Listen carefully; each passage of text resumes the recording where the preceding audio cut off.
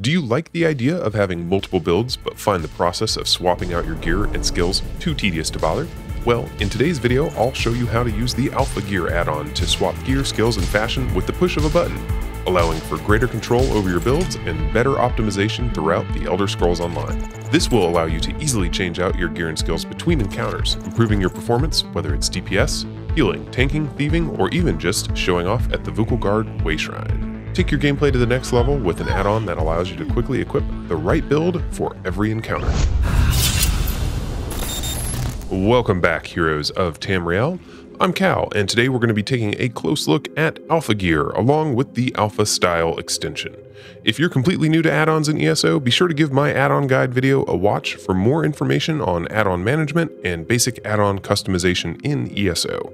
In this video, I want to focus on the specifics of Alpha Gear and how you can use it to manage multiple builds in the Elder Scrolls Online.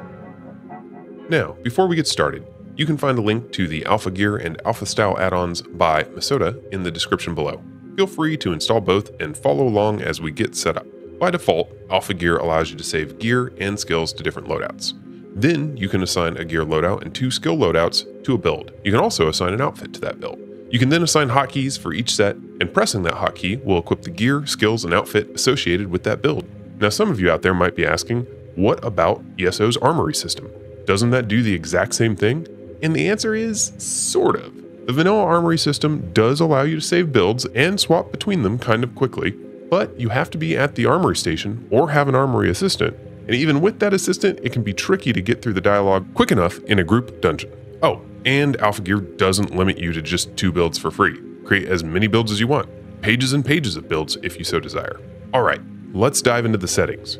First up, the Profile/Builds section. I personally like to keep a decluttered interface, so I turn off Show Build buttons and Show Equipped Build. We'll be setting up hotkeys for our builds, but if you prefer to click to swap builds, be sure to keep Show Build buttons turned on. I leave the rest of these settings alone. Next up, the gear section. I turn all 3 of these options off. I don't want the extra interface icons, and I use the Auto Recharge and Repair add-on to repair my gear with repair kits, so I don't want to be spending any gold to auto repair at stores. Now for the weapons. I turn both of these options off as well. I don't need to see the weapon charge icon, and my weapons are already getting recharged automatically. If you're not using the Auto Recharge and Repair add-on, you may want to let Alpha Gear handle this for you. Equipment panel. I leave all these settings on the default. User interface settings. I typically prefer to turn off Show UI button as I set a hotkey to open the window, but again, if you prefer buttons to click over hotkeys, you should leave this one turned on. It's also a fairly small icon that fits in well with the default interface, so it's not really an eyesore in my opinion. So those are the settings, but we do need to set up some key bindings, or at least I would like to set up some key bindings. By default, there will be no keybind set for Alpha Gear, but I do recommend adding some. I use the T key to toggle the interface, and then I use the numpad keys for each of my builds. If you don't want to bother with keybinds for each build, you can always leave the UI button turned on, or the build buttons, and then click to swap. You'll also want to go into Alpha Gear 2 integrations and enable the style manager if you plan to use it. Alright, now that we've got Alpha Gear installed and we've adjusted the basic settings to our preference, let's start saving some builds.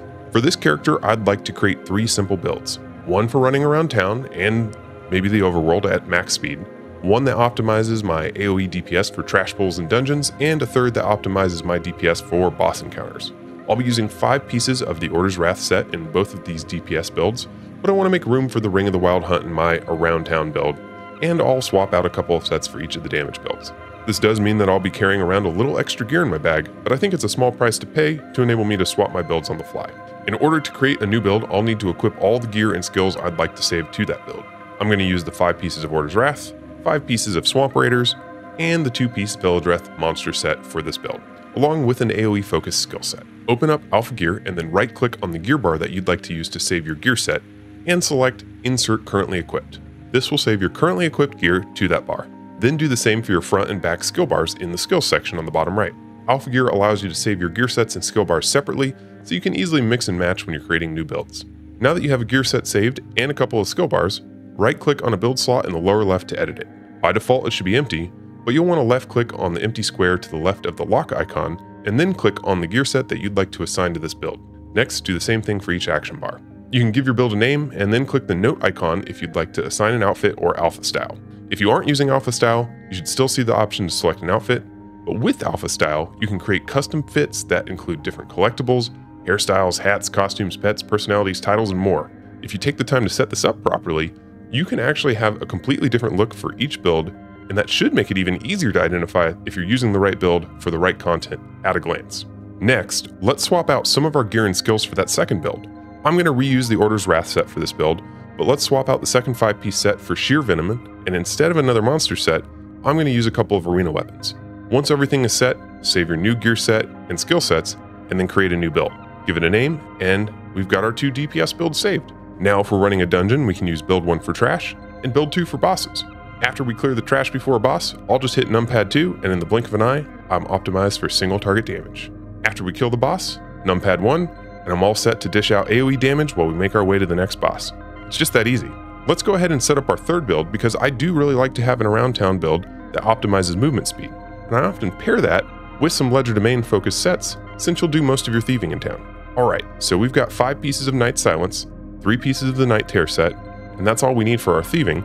Then we've got our Ring of the Wild Hunt for a little speed, and I like to throw on a chestplate of Trainee in Heavy for some free health and a little extra armor. We don't really need it, but we may as well since there's nothing more important for this build.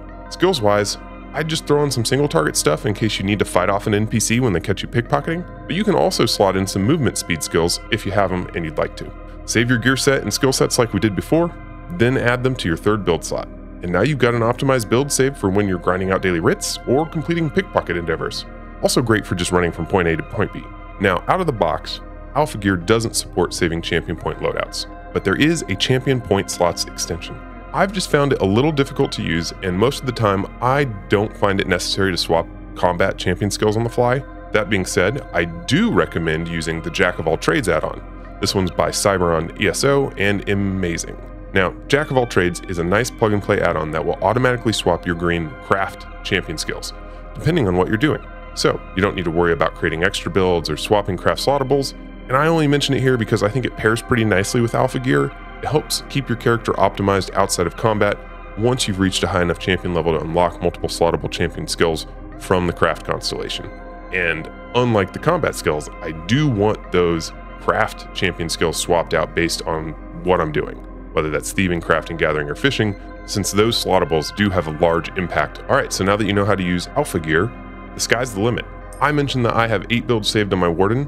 Those include my Foul Nesty Scout solo build, which balances speed with damage to quickly mow down overworld mobs and ease travel, my Dark Ranger AoE poison build for clearing trash in dungeons, a Marksman build designed around the Relican set to maximize single target damage, a solo survivability build that is optimized for clearing Vet, Maelstrom, and Vadashon arenas, my Battleground Warden PvP build, my Turbo Rogue build similar to the Around Town build we created earlier, full guide linked on screen now if you want more details on that, my Forest Guardian tank build.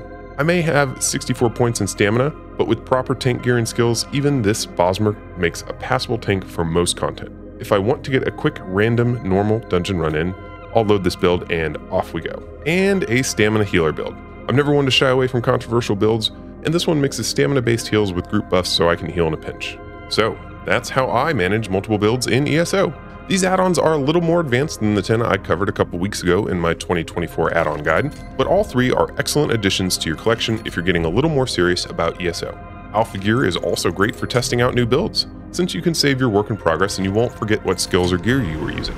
I realize this might not be for everyone, especially newer players who might still be working on their first build, but it probably won't be too long before you start wondering if one set might be a little bit better than another, or maybe you just want to try out a more thematic build, or you just want to go fast sometimes.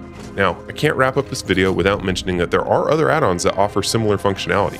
I actually recently switched to Alpha Gear from Dressing Room, but there's also Wizard's Wardrobe, and all 3 work in a similar fashion if you want to explore your options.